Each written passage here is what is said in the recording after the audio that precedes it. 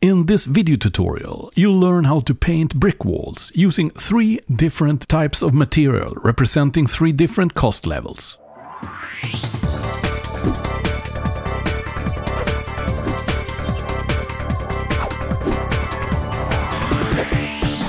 Hello and welcome to a video tutorial in which we will talk about model houses and structures for your model railroad. I got a message on the Patreon feed from a guy called Christian Ashton. He's living in Germany and he's just getting started on a new age of scale model railroad, and he kind of want to kickstart the work with the buildings for his layout, so he can make preliminary placement, but also he wants to weather them so they look more realistic than the ordinary plastic kits. And I would say best thing to get kickstarted on buildings when starting with a model railroad is actually to go out on eBay.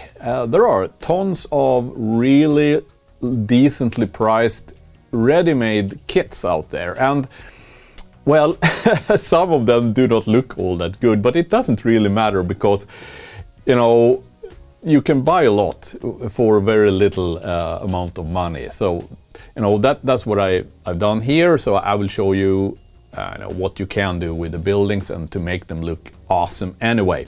And Christian said, hey, you have 4 videos about weathering buildings, and I browsed through my playlist for that, and I realized that a lot of that information is outdated. So this is a video where I will take some of these eBay houses I bought for this video and paint a brick house using both a really cheap, simple method, and then move over to acrylics, and lastly oil paint. So you have the whole spectrum from very cheap to super expensive materials, but basically using same method. And you will see the difference here. So hopefully it's a good guide for anyone who wants to get started and want to paint brick walls for your model railroad. So here are the houses I bought at eBay last week. I think the total price was about €30, including freight. As said, we're gonna paint brick walls, and now I noticed that they have actually assembled this wall upside down. So okay, I have to adjust this. It's not all that easy to assemble plastic houses, but hey, I just turn it back where it should have been, and let's get started on the painting. We're starting on the rock bottom pricing. That's kids color blocks. It's a kind of paint block. You dissolve this in water and you get the color it has. Now this is a bit mixed. It's actually a white one. The total cost for this is $2.50, including the paintbrush. The more common one, which I've been using throughout most of my videos, is this one. It's acrylic paint mixed with alcohol water and brushed on with a bit more expensive brush, but it's almost 10 times as expensive. So, but I will use the same method and you will see the difference. Finally, we will also go for the really fancy oil color solution. Here is Abteilung 502. Light mud, so we're going for that last. Besides from these 3 methods, I've also presented one which I painted bricks using these umbral colors, enamels from Humbrol. And well, these have been prohibited in Europe at least, so they are no more accessible because they contain dangerous substances. So let's start out with a kid's color. This is a bowl of water. To reduce the water tension, I'm using just soap. This is hand soap, but you can also use your dishwashing agent. That will do the same trick.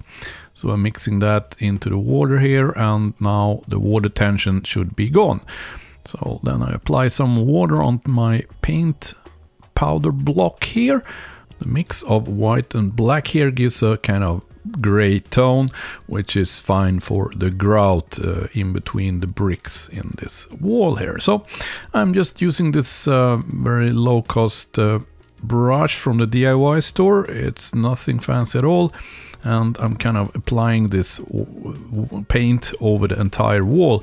As you see now, there are a lot of air bubbles forming, which is a bit of a trouble when using soap instead of alcohol, but they can be removed using a hair dryer like this. So I'm just drying the surface with my hair dryer, and then once partly dry or dry enough, I form a pillow of either a piece of cloth or, in this case, bathroom tissue.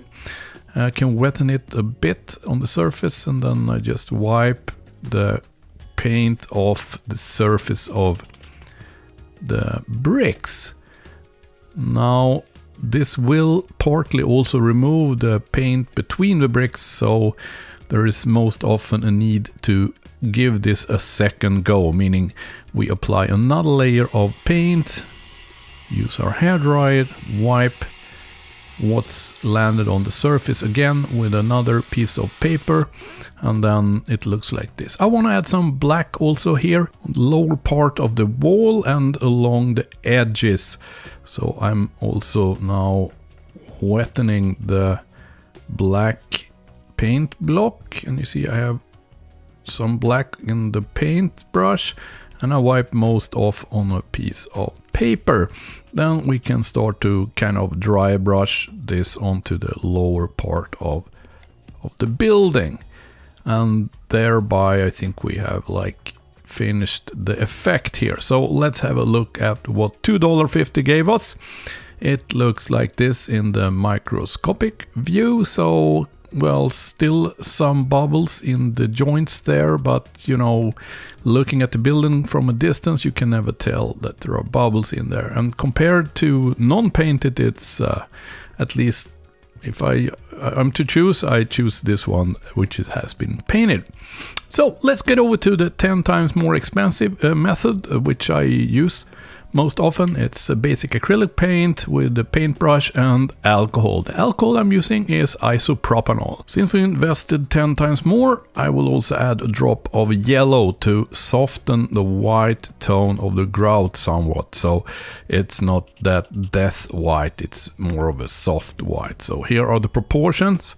I have mostly white paint. I add that half drop of yellow and get a kind of, well, cream white, and then a tiny amount of black into that, and we get a kind of warm gray tone for our grout.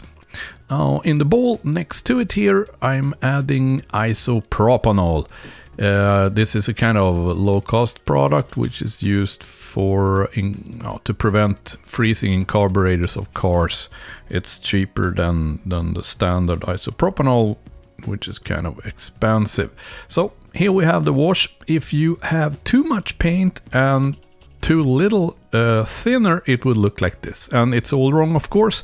So you have to wipe it off and add more thinner, because this is what it should look like. Apply this paint with the alcohol, or I would say it's a wash, in spots or streaks in corners or edges, and the paint will float in between the bricks and form a colored grout.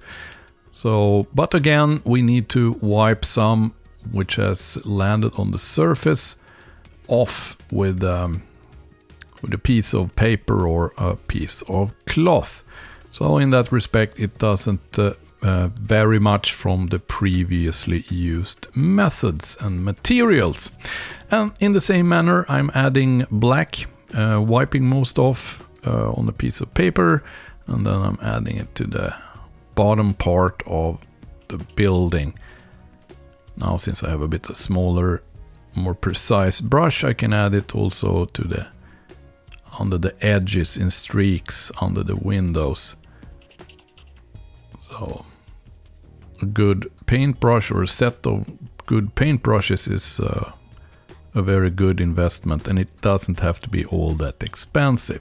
So this is the final result using the acrylic paints. Well, there are no air bubbles in between the bricks, and the bricks are slightly cleaner.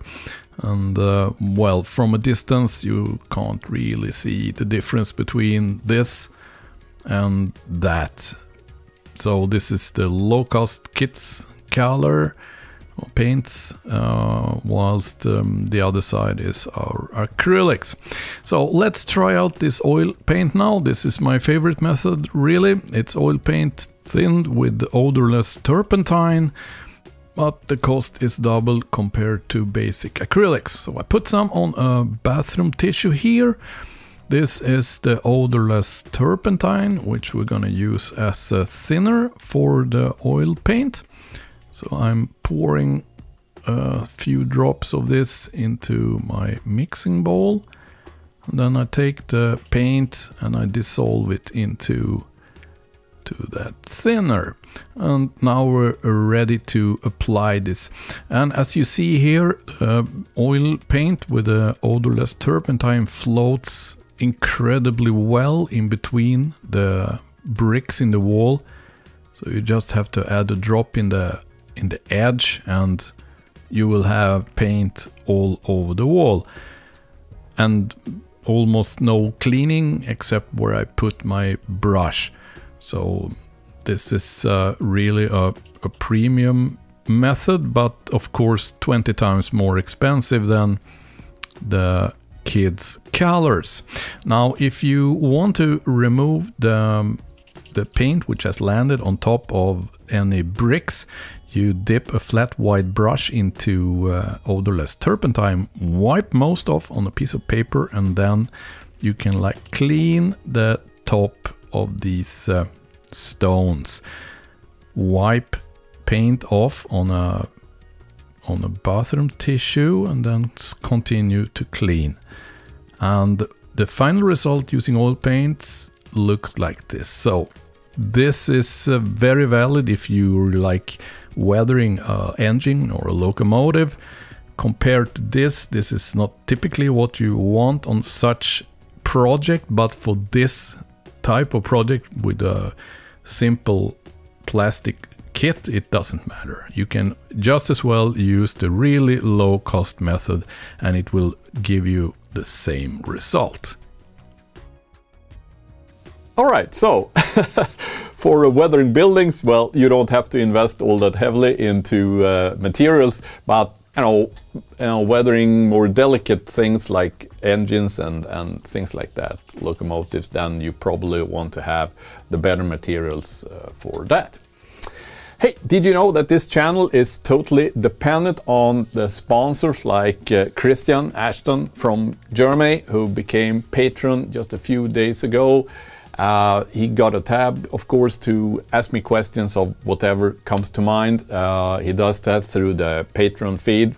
So if you also want to support the channel and maybe have some questions, please join Patreon from like $1–2 per month, or make a one-off donation using the PayPal dialog found in the video description below.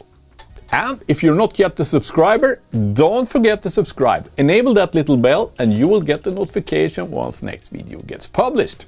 Until that happens, see ya.